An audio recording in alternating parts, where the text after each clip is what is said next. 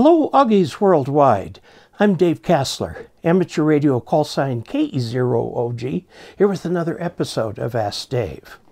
I was sent another handheld radio.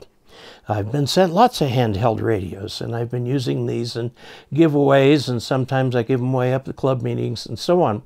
But this particular one is interesting because you can program it from your phone via Bluetooth. And if you plug your phone into your computer, you've got a nice little connection there too. Now, as it turns out, of all things, we've got Chirp. We'll also program it. So that's this right here, the TD-H3 two-way radio. So let's take a look. Now we're going to do this review in two parts. I'm going to do the part where we just look at the radio, and then another video we'll look at the programming of it. I spent a lot of time working on the programming, and I still have a little bit to learn about that. Let's do the unboxing. The radio itself is quite small, but if you look at it from the top, it's not quite as thick as it is wide, but it is kind of roundish. Okay, it's a little thing. Some people really like the little radios. Now this is FM only, okay, so it doesn't do DMR. And you put the antenna on it, you turn it on, and I think it's been on, which is why, there we go. Welcome. And so this gives you the chance to do the standard things like frequency mode, channel mode, or it says here VFO, or memory recall mode. It's got a nice color screen. It's got all your buttons, although they're really tiny, and a nice button to go between VFO and memory, and it's got a Bluetooth on the thing too. Okay, so let's take a look at what comes in the box. We've got the charging. Now again, everything in ham radio seems to be going to 5 volts. We've got a charger here that you can plug into the wall, and this is a standard USB-C cable. All right, and you can plug that in to the charger base or directly into the battery right there. So you've got multiple options. I think we're going to start seeing these come without the charger bases, but maybe not yet. I think some people just have this idea fixed in their head that there's going to be a charger base. Here's your belt clip. Here's your little loop for your wrist. And if we lift this out, we have a much bigger antenna that comes with it too. Okay? Now the antenna is much bigger than the radio itself. All right? Now, I've been looking at this for a while, and so here are some of the things I've seen. Now, a couple things I always do with radios. One is to check the FCC ID number and see if it's real.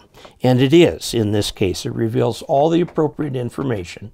And so you can actually go in and look at the filing and find all of the pictures of the internals of the radio and the test reports and so on. Also, as I noted, you can charge the battery via USB-C, making the charging stand sort of superfluous. But you can use that if you want. It's a place to stand the thing up. It sort of sits between the USB-C and the bottom of the battery, or the bottom of the radio. So there it is. Now the flashlight on this thing, I really love that these things come with flashlights, because if you're using a radio for emergencies, what do you need in an emergency? You need a flashlight. Okay, this thing provides one. It's very broad beam. It doesn't just put a little spot of light on the far wall.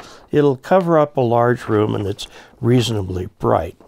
Now it has the Kenwood style headphone jack for headphone and earphones, so that you can communicate with it for programming it. Plus you can use the USB-C port to communicate with the radio for programming. Now, I put this thing on the Spectrum scope.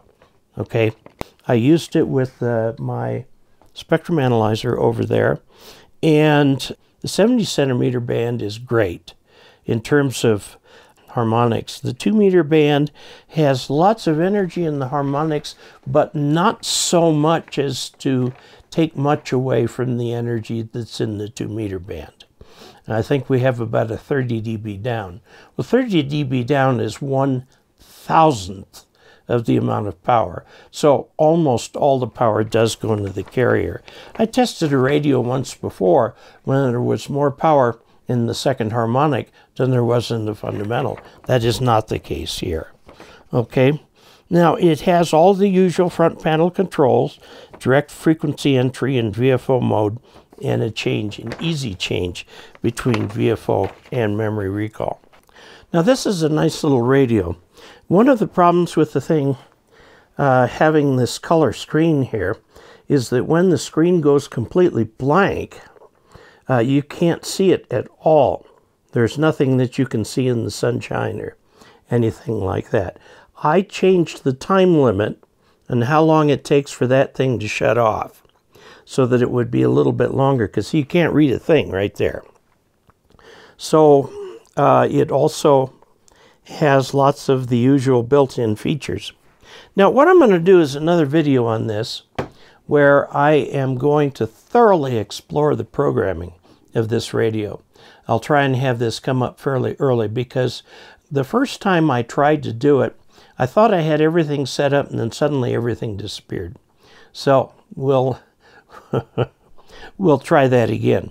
But I did want to tell you about the radio. It is out. Let's see how much it costs. All right, we looked it up on Amazon. It's $36. So here's a radio that's a nice little workmanlike FM-only radio, dual band, and it is programmable via your phone or via chirp.